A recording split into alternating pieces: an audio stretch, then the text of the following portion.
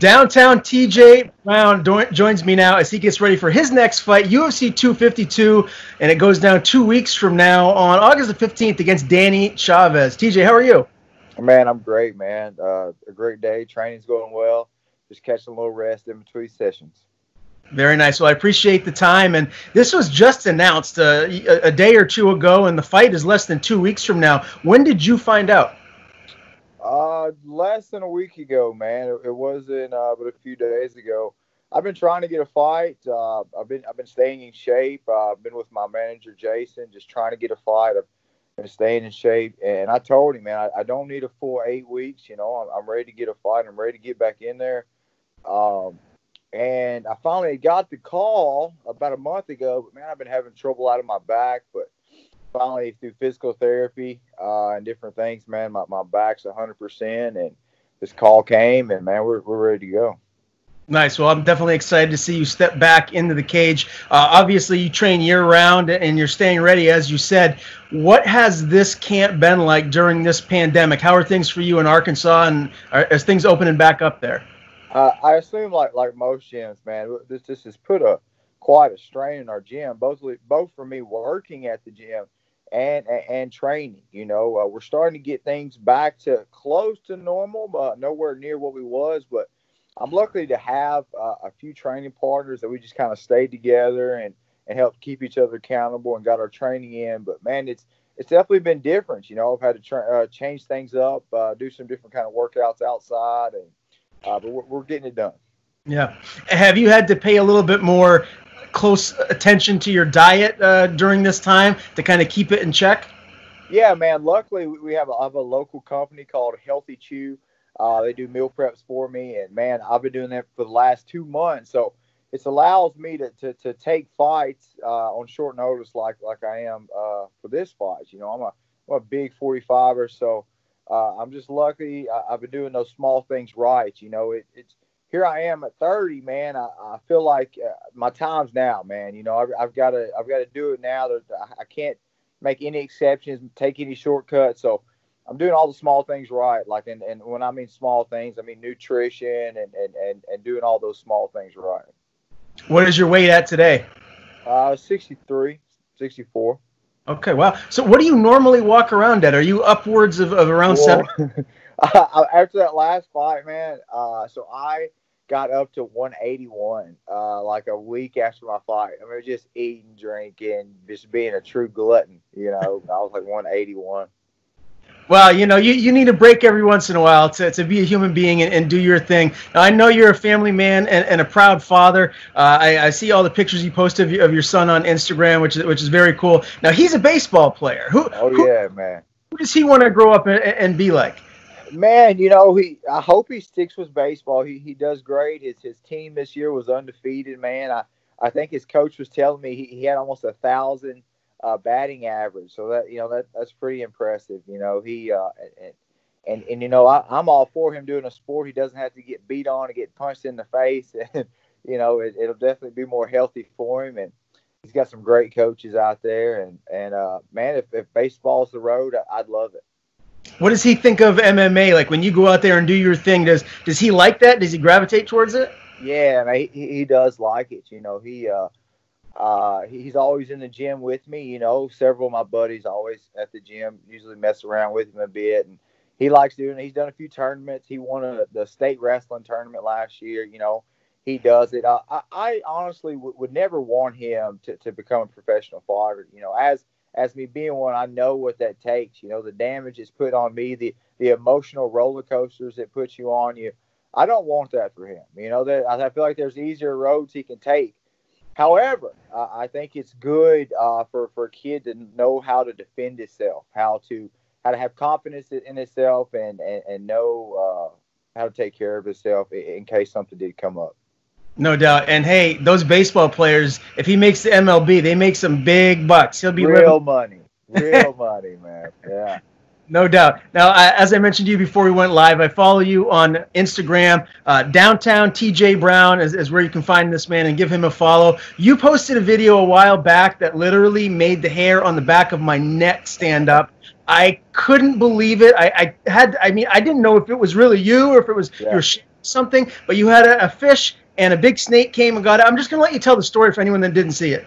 Yeah, man, just another day in Arkansas, man. Me and my son was out fishing.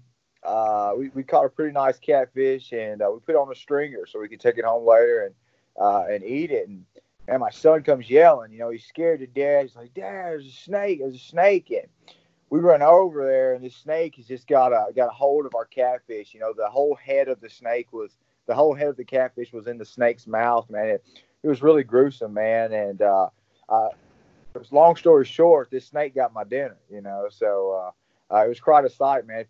If you guys get a chance, y'all should check out my Instagram page and check out the video. It was a crazy sight. Do you know what kind of a snake it was? Was it poisonous? I thought originally it was like some sort of rattlesnake or some sort of water moccasin, which is poisonous. But once I looked into it, I had a few of my friends look in the video. It was just like a water snake, and they're not poisonous. It looked like a poisonous because of that diamond-shaped head, but I think his head mostly looked like that because it was around the fish. But it comes up, it wasn't a poisonous snake, but it was scary enough for me to let him have my dinner. Yeah. Do you go swimming in that water? No, man, not that one, dude. I will swim, but not that one. Yeah. Okay. Is there a lot of snakes down around Arkansas? I kind of think there is, right? It's crazy. It's but if you want to fish, that's usually where there's fish, there's snakes. There's and you do things like frog gig or hunt, man. There's going to be snakes, man. So you kind of gotta get used to it somewhat. I don't like snakes, but most of the time, if you don't mess with them, they won't mess with you. But I don't go around fooling with them too much.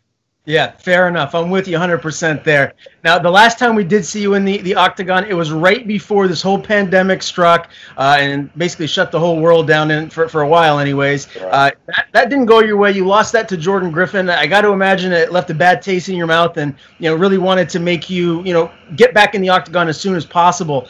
Yeah. How has that driven you these last few months since that loss?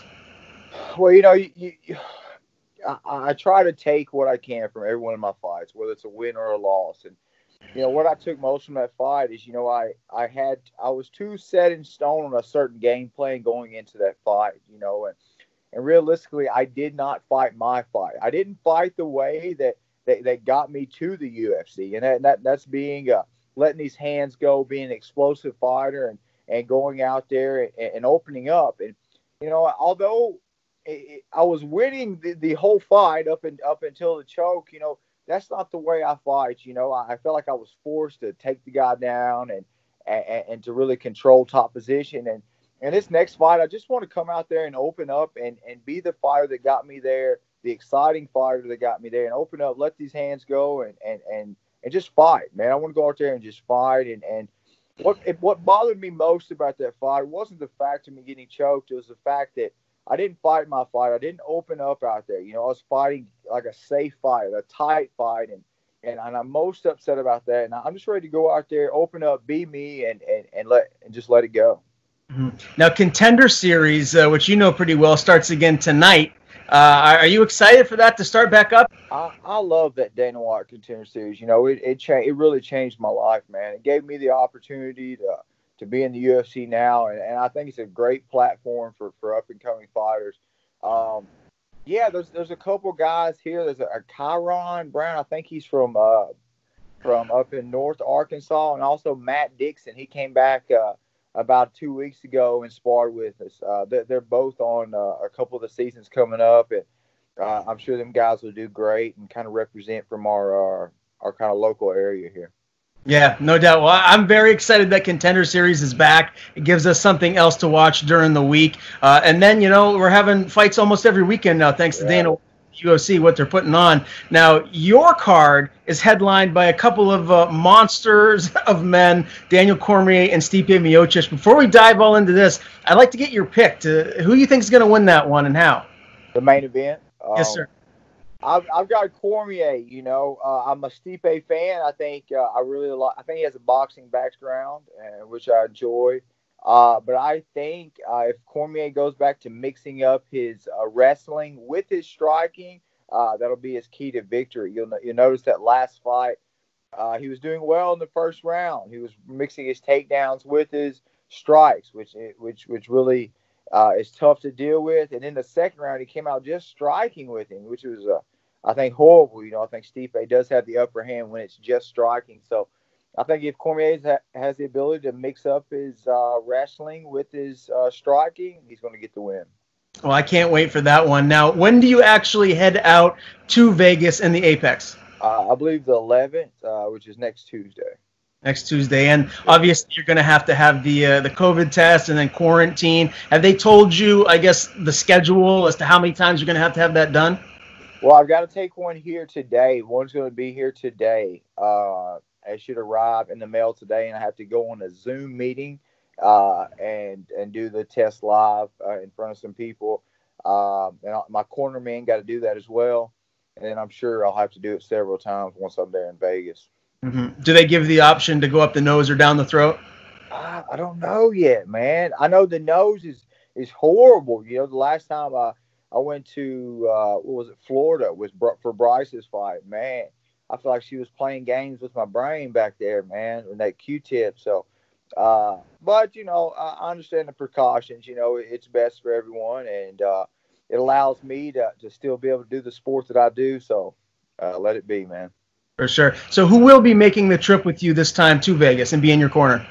I'm going to bring the same corners as last time. I've got my longtime coaches, Matt Hamilton and Rolly Delgado. You know, they've been there for me since the beginning, you know, since I was an amateur, and they've almost been more than coaches, you know, almost like fathers to me throughout my whole career. You know, I couldn't make the ride without them two guys. And also have Bill Barton, which is my Muay Thai coach. You know, you've seen in 2019, I racked up those 2 head kick knockouts. Well, a lot of those were from him and things he had taught me. So that'll be my 3 coaches. And, man, I'm glad to bring them and have them a part of it. Now, one of the things that I find really fascinating with, you know, the UFC putting on these fights during the pandemic is the fact that there are no fans. I mean, some fighters, they feed off of the energy that's there in the arena. Other fighters, it doesn't really matter as much. I think it just depends on the individual. How do you think that's going to affect you? Well, I like the lights, man. You know, one of the things I do this for is I love the attention. I love the lights. I love to perform under the lights, you know. So I don't like that the crowd's not going to be there, because, man, I like hearing that. You know, hear people screaming your name. You get this big win and they're chanting your name, man. That's just a great, exhilarating feeling that you can't match in anything else, man. However, some pros to that is, man, you can hear your coaches way better. I remember on the Contender Series, man, I could really hear my coaches better, and I think that really helps, you know, when you're out there and you can kind of get your coach's voice in your head. Yeah, well, I'm really excited for this fight for you. It's a really intriguing one because your opponent, Chavez, his last 3 fights, he's gotten finishes quickly at that. But this is his UFC debut, so it's a step up in competition. It's a different animal altogether. When you look at your opponent's tape and his skill set, like, where do you feel you're going to be able to hold the biggest advantage in this fight? You know, I think just mostly experience. You know, I'm not going to talk down on my opponents. You know, I've got nothing respect for him. I couldn't be there and do what I do without him being there. You know, but with that being said, I think overall I'm just a better fighter everywhere, and I think my experience, kind of like in the Contender Series, is going to play a big role, and we're going to get the win. When you close your eyes at night and envision the finish, what do you see happening? A knockout win, submission, a decision? What do you think goes down? TKO, man. I'm going to put him away with my strikes, man, and put him with some pressure against the fence, and, man, I'm going to put him away with strikes. Nice. So what is next for you? I mean, you go ahead and you get this win. I'm not sure what your contractual situation is right now, how many fights you have left on your deal, but what are you hoping to accomplish moving forward in the remainder of 2020 and 2021? Well, I told my manager, Jason, my goal is to win this fight here and then jockey my way on one of those Fight Island cards at the end of the year. You know, that would be the icing on the cake, and that's what I've been visualized doing, and I really want that to come true. You know, I get this win and talk my way onto a big fight on Fight Island. Oh, that'll be nice. I love what they're doing there in Abu Dhabi as well. So I'll be looking. Is there something in particular that appeals to you about going out there, aside from just it being like the richest city in the world? Yeah, for me, one thing in my career, fighting has allowed me to go places I would have never went. I've been all over, and that's purely from fighting. Me growing up, I came from nothing. I wasn't expected to be here where I'm at today. So the ability to travel and go to different places throughout the world is really, it means a lot to me. Fighting, it's almost more important, for me to be able to travel around the world to fight than to fight on like a big show or a big card, But the ability for me to be able to travel and experience different places in the world it holds a lot of value to me. And man, Fight Island would be, woo, man, it'd be great. Yes, sir. Well, I hope all of that happens for you here moving forward. I really appreciate you taking the time to speak with me here today. And before I let you go, if there's anyone you'd like to thank or any social media you'd like to plug, the floor is yours. I just want to thank all my training partners that have been with me throughout this camp. I'm sorry I've been having to beat on you guys so much, but I appreciate you. No, but honestly, man, these guys push me, and I don't feel like I'm going to get anything in this fight that I haven't experienced already in the gym. And I just want to give a huge shout out to my training partners. I don't think they get enough credit, and my coaches, and I'm just very thankful to have them, and I appreciate of their time. And I'm going to go out there and get them win for myself first and foremost, but also for them.